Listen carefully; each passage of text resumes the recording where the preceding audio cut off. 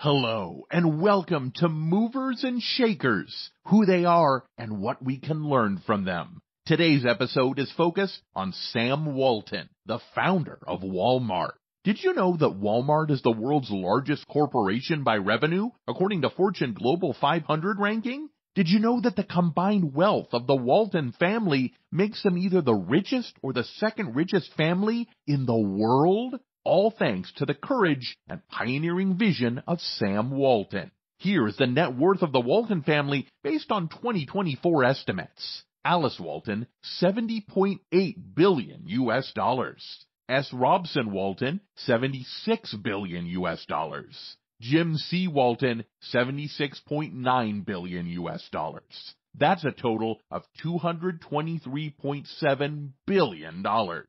Compare that to the top 4 richest people in the world today based on 2024 estimates. Number 1, Bernard Arnault and family, $228.5 billion from LVMH. Number 2, Elon Musk, $204.5 billion from Tesla and SpaceX. Number 3, Jeff Bezos, $196 billion from Amazon. And number 4, Mark Zuckerberg, $170.4 billion from Facebook. So, who was Sam Walton, and how did he manage to build such a massive business empire?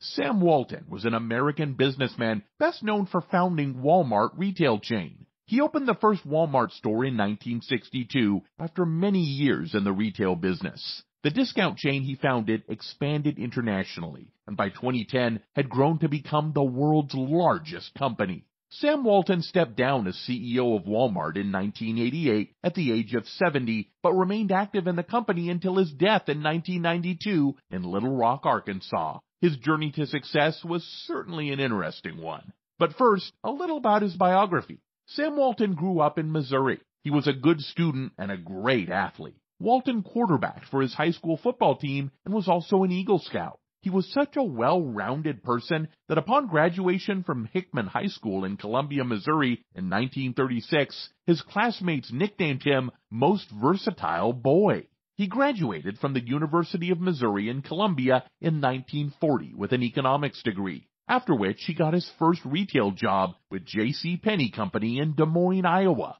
But then, World War II recruitment efforts saw him going off to serve as Army captain in the intelligence unit during the war. After the war, he returned to private life in 1945.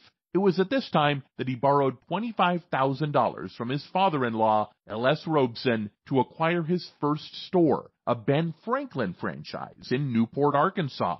It's from this point that the real story of Sam Walton and Walmart becomes exciting. To survive in the cutthroat retail world, Sam Walton secured and found less expensive suppliers than Butler Brothers, the owners of the Ben Franklin franchise. But here was where his retail innovation began.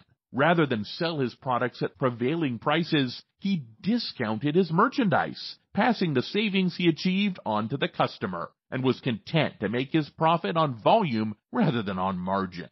Simple enough, as Walton himself admitted years later, but once he realized the power of this simple idea, he never wavered from its implementation until it became the centerpiece of Walmart's success and greatness. This simple discount recipe worked magic for Sam Walton in Newport, Arkansas, as he operated his Ben Franklin franchise. For example, in his first full year of franchise ownership, sales increased more than 45% to $105,000 and was up another third to $140,000 the following year. The year after that, he surpassed his rival Dunham as sales increased 25% to $175,000. In fact, business boomed so much that after only 30 months in business, Sam Walton was able to repay his father-in-law's loan in full. In his 5th year at the Ben Franklin on Front Street in Newport, Arkansas, Sam Walton sold $250,000 worth of merchandise and made a profit of between $30,000 and $40,000.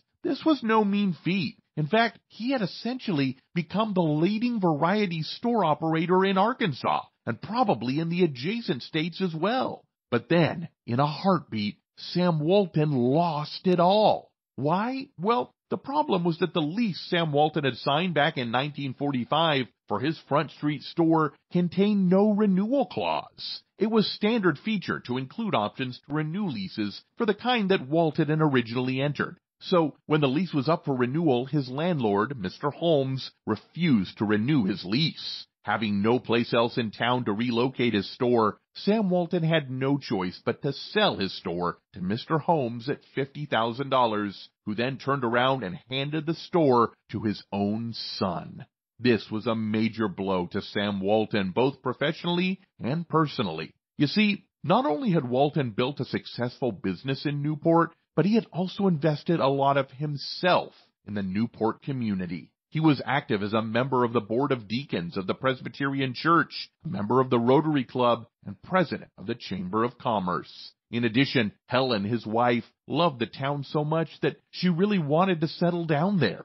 3 of her children, John Thomas, born in 1946, James Carr, born in 1948, and Alice, born in 1949, were all born during these 5 years in Newport.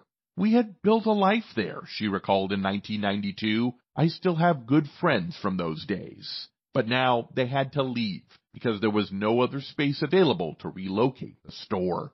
Here is how Sam Walton recalled this incident in his autobiography, Made in America.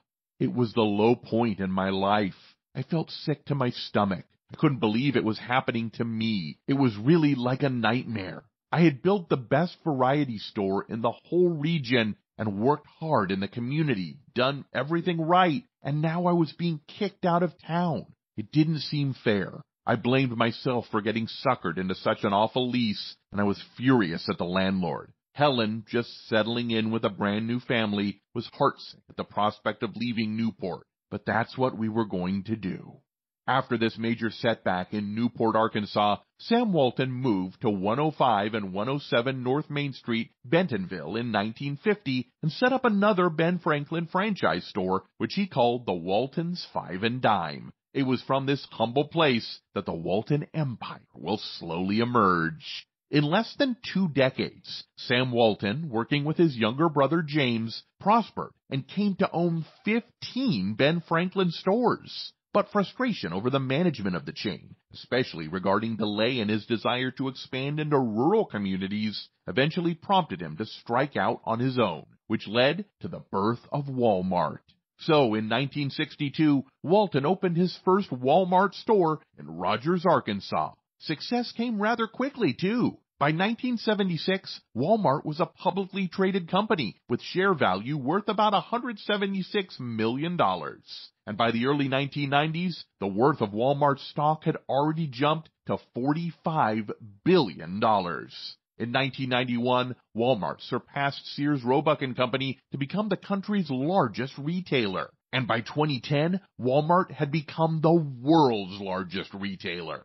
It is generally accepted fact that Sam Walton was responsible for a lot of Walmart's success. He was singularly focused on his vision of discount retail stores in rural areas. He was also hard-charging, demanding, and ruthlessly hard-working. His workdays often began at 4:30 in the morning, and he expected nothing less from those who worked for him. Additionally, he wasn't afraid to change course or reshuffle his personnel if he didn't like the numbers that came back to him. And, there is a kind of sweet revenge twist to Sam Walton's Newport story. 19 years after Mr. Holmes ran him out of town and gave Sam's business to his own son, Walmart returned to Newport, Arkansas. Listen to Sam Walton as he tells the story in his autobiography. Walmart number 18 opened in 1969, and it marked our return to Newport, 19 years after we had basically been run out of town. By then, I was long over what had happened to us down there, and I didn't have revenge in mind. As it happened, we did extraordinarily well with our Newport Walmart, and it wasn't too long before the old Ben Franklin store I had run on Front Street had to close its doors. You can't say we ran that guy, the landlord's son, out of business. His customers were the ones who shut him down. They voted with their feet. Sam Walton said he didn't have revenge in mind, but it sure must have felt good as he recalled this interesting twist of fate as he lay dying on his sickbed. As we round up today's feature on Movers and Shakers, here are some lessons I have learned from Sam Walton's amazing story. Number 1, he had the courage to follow his convictions. This was one of his biggest assets. Discount retail model was untested at that time. Purchasing power of rural America was unpopular and untested. Yet, he knew there was something there. He believed in his vision and had the courage to pursue them even when others did not understand him. Do you have the courage to pursue your vision? Believe in yourself and dance to your own inner music. Number 2, he was a lifelong learner. Sam Walton used to say that you can learn from everybody. An especially important feature of his career was that he kept learning until the day he died. He learned from the Butler brothers, retail publications, and from his competitor, John Dunham, with his Sterling store. Here is how Helen Walton, his wife, summarized it. Of course, what really drove Sam was that competition across the street, John Dunham over at the Sterling store. Sam was always over there checking on John, always, looking at his prices, looking at his displays, looking at what was going on. I'm sure it aggravated him quite a bit early on. Spend time to learn your craft and never stop learning.